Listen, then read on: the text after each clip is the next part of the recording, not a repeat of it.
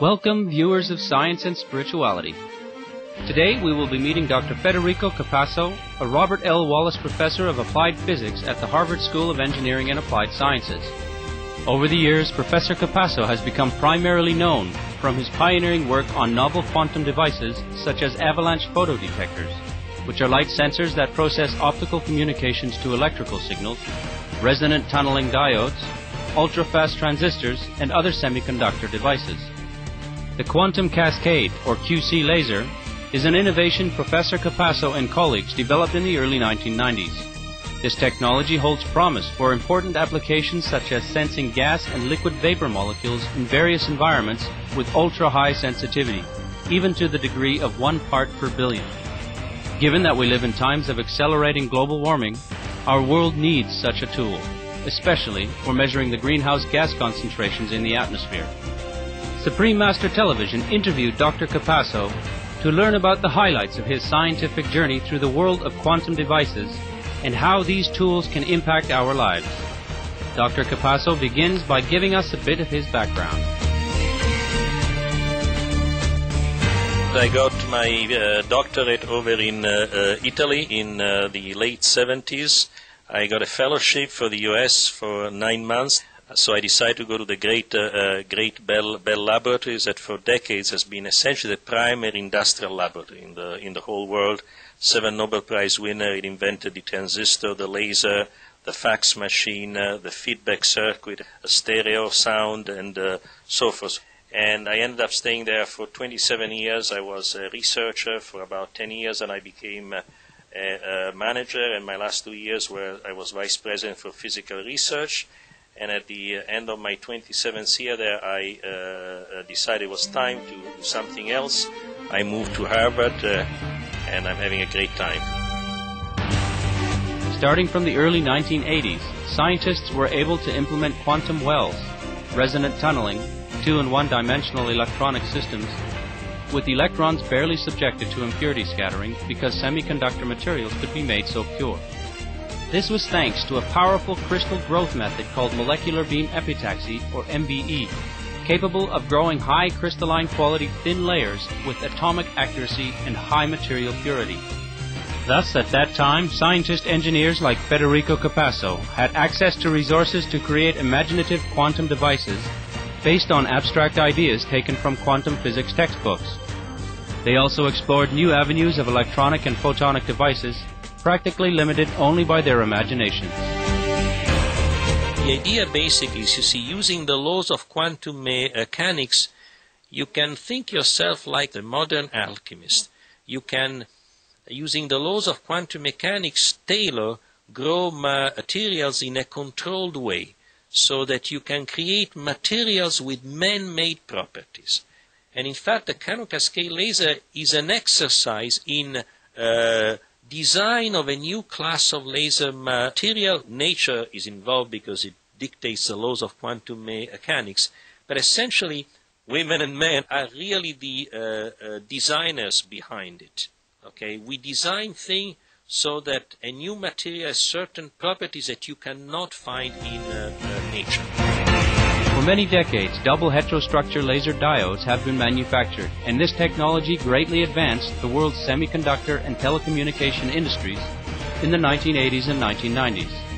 German scientist Dr. Herbert Kromer and Russian scientist Dr. Zoris Alferov were named Nobel laureates in physics in 2000 for developing semiconductor heterostructure lasers and other devices used in high-speed optoelectronics. In 1994, Professor Capasso and his Bell Labs colleagues invented a new type of laser family called the quantum cascade, or QC laser, which can be pictured as an electronic waterfall flowing down a staircase. At each step, a photon of a certain wavelength is emitted. Another special attribute of this laser is that wavelength emissions can be altered over a broad wavelength range in the mid-infrared wavelength range 3 to 12 micrometers, where it's not easy to find alternative efficient light sources. And it is an important spectral range because that is where most molecules have exhibited their absorption and luminescence spectra, thus allowing the laser to be used for chemical analysis. And the semiconductor laser essentially has entered everyday life. I mean, when you listen to music on a DVD, basically what reads the DVD is a semiconductor laser. Okay, it's also used for telecommunication. We wouldn't be seeing high-speed communication. The fact that we can literally transmit the Encyclopedia Britannica in maybe just a few minutes of a high-speed cable without a semiconductor laser, because what it does, it emits pulses of light that are on and off. They represent bits. Now, the semiconductor laser is based on a very simple principle, basically, that the wavelength that it emits depends on the chemical properties of the material. So, if you want to have a blue laser, you choose a material called gallium nitride. But if you want an invisible semiconductor laser, like you use for telecom type of application, you have to change the material and use complicated alloys. It's called indium gallium arsenide phosphide. So you want to change the color of the laser, you have to change the material. Professor Capasso noted that the quantum cascade laser is a huge step forward in terms of laser design. Basically, you control the wavelength, not by changing the material, but by changing the thickness of an ultra-thin layer inside the active region. The active region is the region that emits the laser light. And so it is designed to cover primarily the so-called mid-infrared spectrum. This is the spectrum where the molecules have their telltale absorption fingerprints. Molecules like carbon monoxide, carbon dioxide, water, and so forth. Okay, so the mid-infrared is a potentially extremely important technological area, because using these invisible wavelengths, you can detect molecules. So these lasers detect very low concentration, parts per billion in volume trace gases. This could be good trace gases, they could be bad ones, toxic ones. So the application are potentially huge of this laser.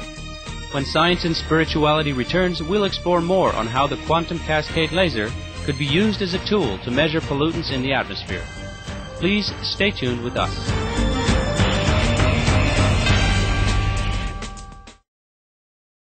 Welcome back to Science and Spirituality, where we have been hearing from Professor Federico Capasso about the invention of the quantum cascade laser.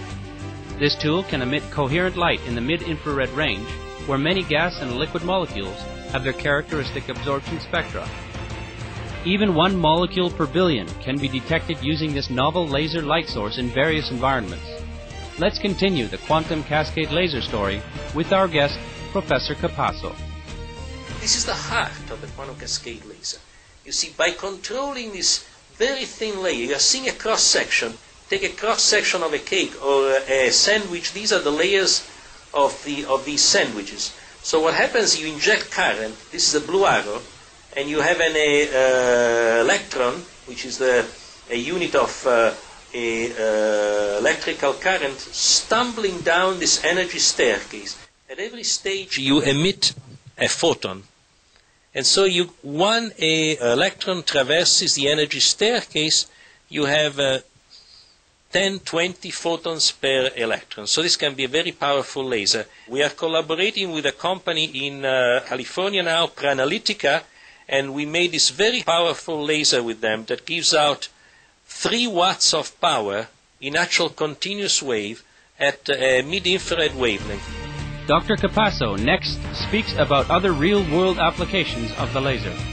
This is a beautiful collaboration we had with Ford Motor Company. So we want to make sure that cars do not emit too much bad gases, like carbon monoxide and nitrous oxide and so forth. Now, in the future, as the problem of climate and pollution become more severe, the rules, at least in the US, they will become more and more stringent. So we are looking to be able to measure parts per billion of certain gases in the exhaust of automobiles. This is another beautiful type of application. We are collaborating here at Harvard with one of the world leaders of atmospheric chemistry, Professor Jim Anderstone. He was instrumental in writing the Montreal Protocol for the ozone. We are starting to send our laser in the actual stratosphere and in the atmosphere to measure tiny concentration of gases. These are like methane that are markers of the jet stream. It turns out if you measure the concentration with height of these gases, you can determine the path of the jet stream. And in fact, this is a collaboration we did with NASA. This is an aircraft that went up to, 20,000 kilometers. And our QC lasers were right here under the wing, and we measured the concentration of methane at part per billion level as the aircraft was going up and diving down. We need to understand climate. This is a very serious problem. For example, this is a model that tells what the sea level rise induced by global warming could do to Greenland. You see, this is a scenario of Greenland melting. 3-meter sea level rise, it could be serious. So climate is affected also by the circulation of even small concentration of gases in the atmosphere. And so the idea here is to send our QC laser. These are the UAVs, unmanned vehicles. There is no pilot. The QC laser will be sitting here and measure very tiny concentration of these gases to understand essentially their effect on climate. Eventually we need predicted model of climate, so these type of measurements can help in this direction. It appears the quantum cascade laser can help better our world in many ways, especially in the area of climate change. We thank Professor Capasso for sharing his insights on this high-level technology that he helped develop. Please join us next Monday for Part 2 of our program, where Dr. Capasso will discuss the esoteric Casimir-Lifshitz effect with us. Coming up next is Words of Wisdom, right after Noteworthy News, here on Supreme Master Television. May your life be blessed with God's love, comfort, and light.